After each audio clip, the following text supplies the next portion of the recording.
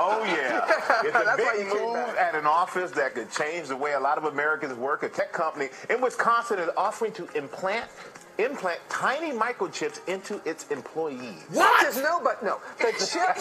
chips could allow people to unlock office doors, make purchases. Rebecca, come on here. So many questions about this, Robin and Michael. Good morning. We asked a lot of them. This is the first American company to ever try this. 1 week from today, many of the employees, including the CEO, will voluntarily have the microchips implanted into their bodies, and they're calling it, I'm not kidding here, a chips and salsa party. Oh! This morning, like a scene straight out of 007. So you can keep an eye on it. Employees at one Wisconsin tech company, 3 Square Market, willingly making that fantasy a reality, implanting their own bodies with microchips.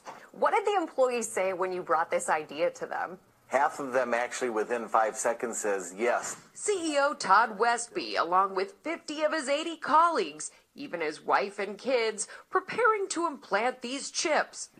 No! What? Are you serious? No! Even his wife and kids, 50 of his employees, taking a microchip and having it implanted right here, or you could have it put right in here. These are so small, the size of a grain of rice. And it will open doors, turn on their computers. They can even go to this is a vending machine company. You can even go down into the cafeteria and buy your food from the vending machine by just wave your hand, and it'll come right out of your, it's just like a debit card. So the microchip is your debit card. It's also a GPS. So in case one of the kids get lost, or somebody gets abducted, or somebody gets unconscious, or something happens, well, you can track them down. That's the story. And boy, everybody's excited. You hear them within 5 seconds, everybody was saying yes. What? The Bible says, I wrote the book, you guys know this, Mark of the Beast, RFID, Mark of the Beast, RFID. Are you serious? Please, it is a novel. It's based on current world events and how they relate to biblical prophecy, all right?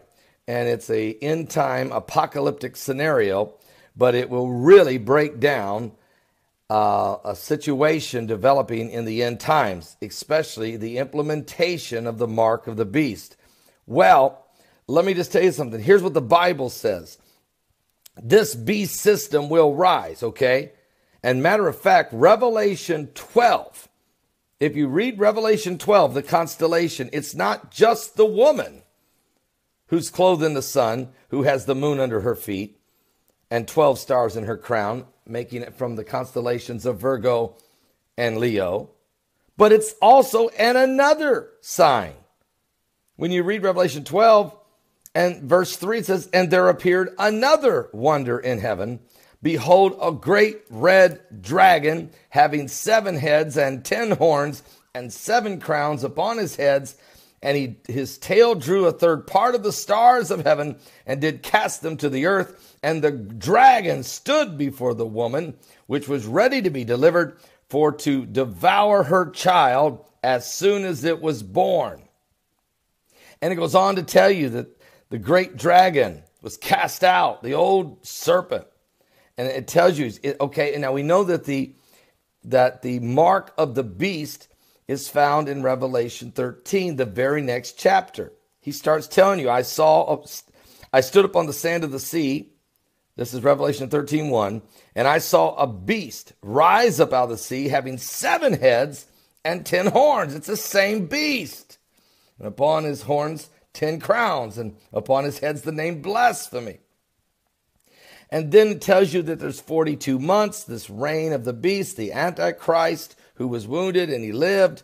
And then another beast, which is the false prophet, rises with him, has great power. And then you get to verse 15. And it says, and he had power to give life unto the image of the beast, that the image of the beast should both speak and cause that as many as would not worship the image of the beast should be killed. And he caused all, both small and great. I guess that means wife and children. Rich and poor, that means the employed and the unemployed. Free and bond, that means those that are in prison or not in prison.